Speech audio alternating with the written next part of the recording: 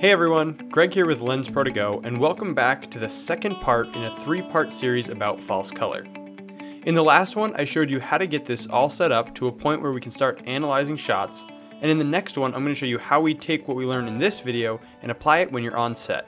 First, I want to tell you what false color can't do. It's not going to be able to tell you the color, the direction of the light, or if it's a hard or soft source. What it can tell you is exposure levels throughout a scene. So you can get contrast ratios by picking 2 points in a scene, whether it's one side of an actor's face to the other, or if it's the actor to the background, or one actor to another actor. And you can know what the difference in exposure is between them. Taking images that you like and learning the ratios that are being used can help you achieve that same look in your own work. It'll also help you be more consistent and direct your audience's attention to where you want them to look.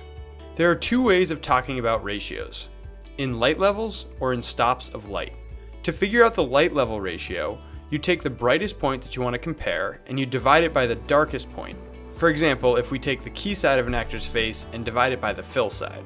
The key side is around 45 IRE and the fill side is around 15 IRE. So you're going to divide those two, 45 divided by 15, and you'll get 3. So it's a 3-to-1 ratio, meaning the key light is 3 times brighter than the fill side. You can take this same thing and go from the actor's key side to the background. In this one, the actor's face is at about 50 IRE and the background is around 25. So divide those two and you'll get a 2-to-1 ratio, which is saying the actor is that many times brighter than the background. This is probably the easiest way to look at it.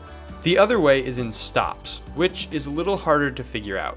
You're going to want to pick a starting point. Usually I pick the point that I want to call properly exposed, and then I go down or up from there.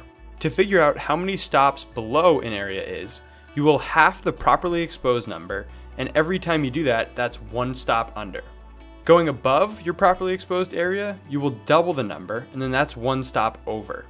So I'll keep halving or doubling until I'm in the same color range to the area that I'm comparing it against. Let's compare the key to fill in this shot. So looking at the key side of the face, I can see that his face is about 80 IRE, right here in this yellow area.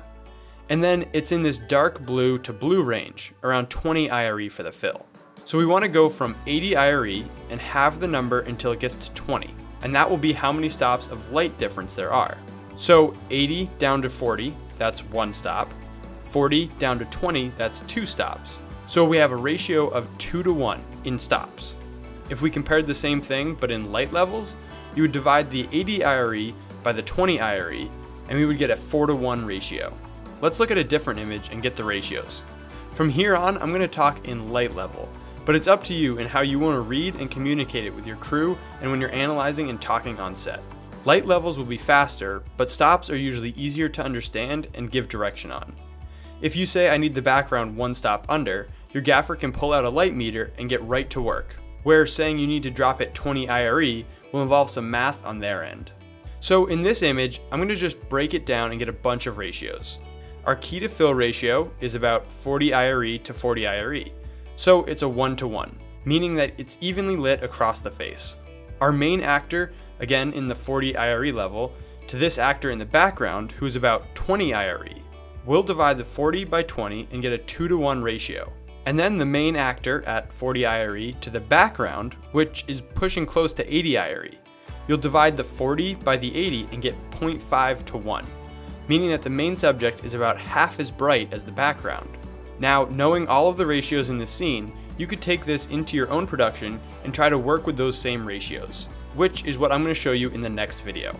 This is also where it's really helpful to get the full version of the false color plugin, because you can be analyzing these shots using the same false color as the monitor that you have, whether it's Small HD, RE, Flanders, Adamus, or Blackmagic. Don't forget to like and subscribe if you enjoyed this video, and check back soon for part 3. As always, happy shooting.